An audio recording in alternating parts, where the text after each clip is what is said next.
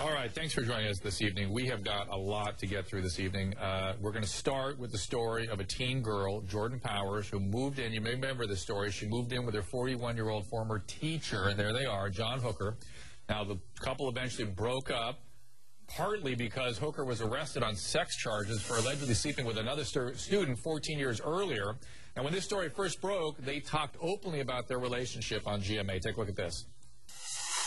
I think that they're just digging for something that wasn't there. I mean, of course they're going to be curious, but I know for a fact there's nothing. I don't think I look at her as a student at all. I think we are sharing life. People don't agree because of the age difference and because he was a teacher and I was a student, but I think it's a normal relationship. All right, I'm joined now by Michelle Golland, clinical psychologist. I also have Tammy Powers, the mother of Jordan Powers. And Tammy, I want to go immediately to you. I saw you shaking your head there watching that footage. This has got to be very painful for you to watch, knowing that they're back together again. That has got to be so frustrating. It is. It's very, very discouraging. Really unbelievable. What do you think this is? How does he exert, this guy that was her teacher, who's known to be a predator, how is he able to exert this kind of influence over your poor daughter? I think, again, it goes to, he talks about loyalty. And she talked to me about, I've abandoned him, he's alone. And I've had to tell her, he's alone by choice, the choices he's made. It's manipulation. It's power control. Pedophiles, predators, it's what they do. And Tammy, I want to tell you what you described. I want our viewers to listen to this very clearly. Is the Stockholm Syndrome, where you identify with the perpetrator. She is putting herself ahead of the perpetrator. He is a pedophile. He is disgusting. That's reality. And he's able to manipulate her in such a way that she feels she's responsible for his feelings. She does. She does. As a parent, help people understand what you've tried to do. People that look at you and say, "Why didn't you? You should have." How far have you gone to try to untangle the situation? Well, I guess I have to talk at length to Jordan so that she's not receptive to his pleas, to his constant, relentless communication. I've gone to every length, and I'm still going to go to every length. My belief system is that I'll find more information. He's a true pedophile. And this predatory behavior didn't happen overnight, and it will continue.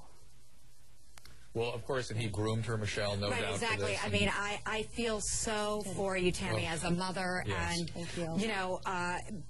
Being able to manage this situation is nearly impossible, I'm sure, as a parent. Yes. But what I'm seeing is exactly that this is a predator, a sexual predator, and he is manipulating, he is guilting, he is making her responsible. The fact that he was her teacher and then quit so he could then be with her, all of this goes to such poor judgment, frightening. On his part. Absolutely. Yeah, and she is 18. Yeah. We know that, but she is, and we know this in brain development, she is an adolescent. She is not making those sound choices and decisions. They don't have the kind of executive, Tammy, decision-making capacities.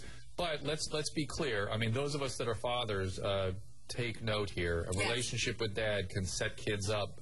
Not an abandoning relationship with dad, for instance, can set kids up for these kinds of victimizations. Right. And then Tammy is the parent still left doing the parenting, and I can just imagine you blame yourself when the day is done. Well, I've had to do a lot of introspection and say, why was she receptive to this? She's had a boyfriend for all 4 years. I had no idea that anything was going on. And so I have had a lot of sleepless nights to think about this.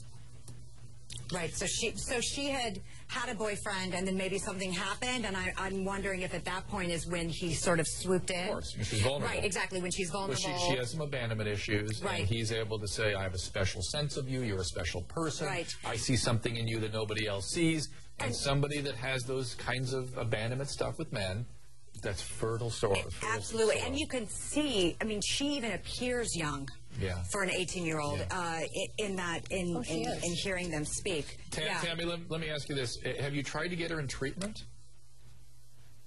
Oh, that's absolutely. We're trying to. I'm adamant that she's in long-term counseling to address these issues. She and I together to address some of these issues. I was shell-shocked, honestly, just caught off guard. And there's one way of conceptualizing what people like Tammy's daughter is going through is called love addiction for adults that go through this. And there's a book called Facing Love Addiction, if people are interested in that topic, where they can sort of understand how they can idealize somebody who is so clearly a manipulative, predating. I am so disgusted by guys like this. You can't even imagine. He's misappropriating his power as an adult, as a teacher, as a male, every aspect of the basic fabric of our world where big people take care of little people is violated by this disgusting predator. Right. I wanted to ask you, Ted, I'm wondering... You've got a minute. Michelle, go right ahead. I am curious as to if you have had any contact or relationship with the ex-wife or the woman with who was married. The predator's ex-wife. The predator's ex-wife. Oh, indirectly through a family friend, through his church. I have. I'm really careful not to mention them, his children. They are true victims in this as well. Absolutely. Indirectly, absolutely. And this is one. I absolutely agree, and when we look at this situation of sort of what can parents do, that's what I'm sitting here thinking. What would I do if this was my daughter at 18? One of the thoughts that I have is to actually reach out to her, and if there's going to be a custody case in this situation, that may be some amount of pressure and leverage that you can put on James Hooker. I got to take a break, guys. Tammy, my hearts go out to you. I understand you've been trying to get some legislation so teachers can't do this. I understand that failed recently. Stay at it. That's all I'm saying. Michelle, thank you. I will.